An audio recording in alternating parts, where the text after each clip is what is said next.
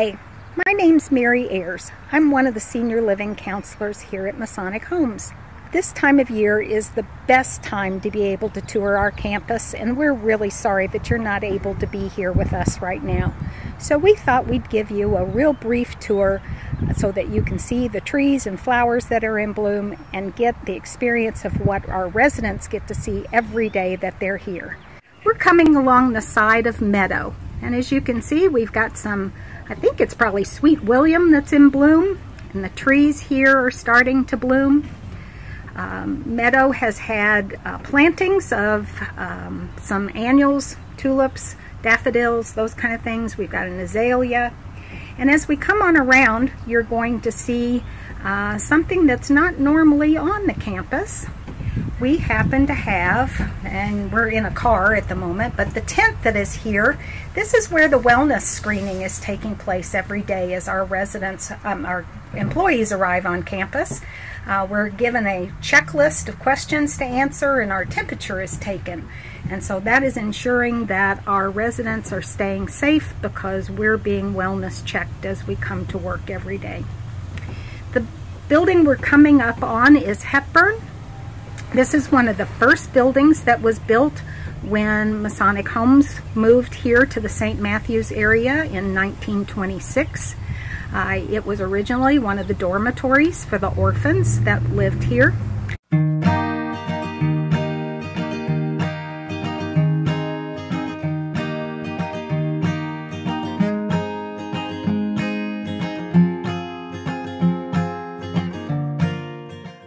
Sign that's here says Heroes Work Here.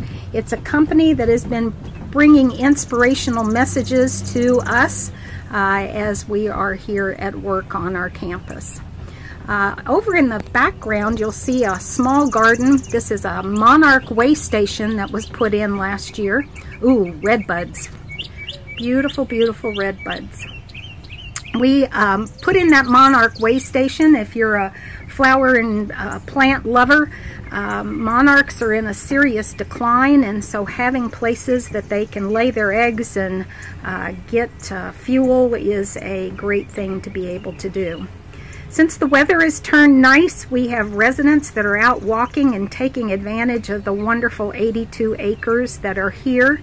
You just don't see a senior living community that has this kind of green space. So our residents really enjoy being able to get out and sit on a park bench and read a book and enjoy the space to walk.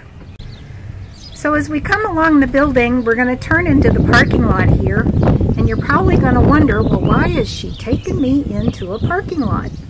Well, it's because I want you to see this tree.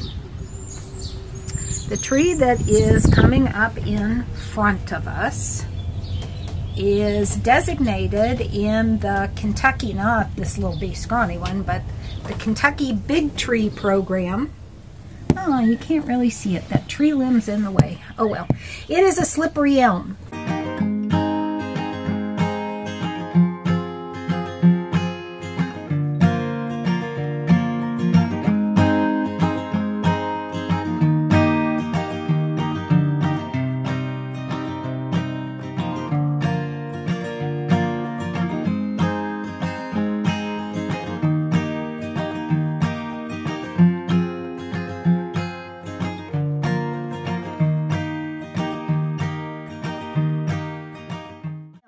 And it is believed to be the largest, the oldest of its species in North America.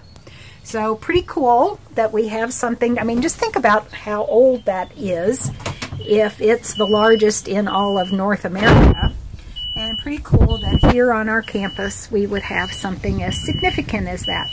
And there's another tree in front of the Olmsted building that is believed to be the largest and the oldest in Kentucky. So we'll whip you right back around here and continue on our way.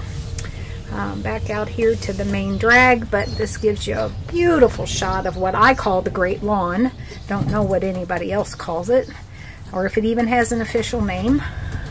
The building here that we're going past is another one of our historical buildings on the campus where the widows lived. These were called cottages. And now the building coming up on the right is Garnett. And you'll notice when we get to the front, it looks very much like a school. Well, that's because it is, or was. This is the school where the orphans were educated for the longest time. And so the front here looks very much like a school building. So it has lots of those really great tall windows and lots of light that gets into the apartments that are there. So just more cottages that come along here, but you'll notice tables and chairs. Again, areas where our residents can get out and enjoy being out of doors. Our groundskeeping crew here does a fabulous job.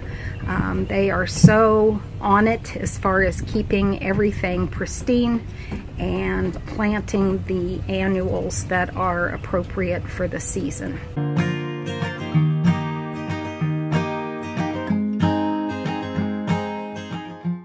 This campus was laid out by the Olmsted brothers, the same people that did our park system here in Louisville and Central Park in New York City and many other places.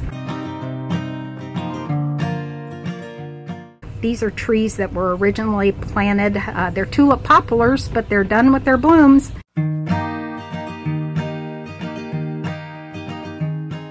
The building on the right is Grove Point. This is our brand new assisted living community.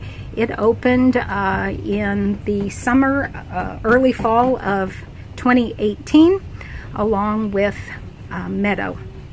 The building here is where our clinic is. This is something that our residents can come to on an urgent care basis, and employees can take advantage of as well. The end of our tour brings us to the Olmsted building. This is another one of those iconic buildings on our campus, as it was originally the dining hall for the children and widows when they lived here. Everybody probably has been to this building for an event, a wedding reception, something that's a milestone in your life. When you come to meet with the marketing team, this is where you'll come. And there's a door right there, if you can see the tops of the doors. Over the top of it, it says girls. They kept the girls and the boys separated on campus. But that's where you'll come to meet with us at the marketing office. And lastly, a very special sculpture that's here on the campus. This was donated by the Alumni Orphan Association, or probably should say the Orphan Alumni Association, and it was to commemorate the love and care that they received when they lived here. But just look at this glorious place. Imagine having all of this at your disposal.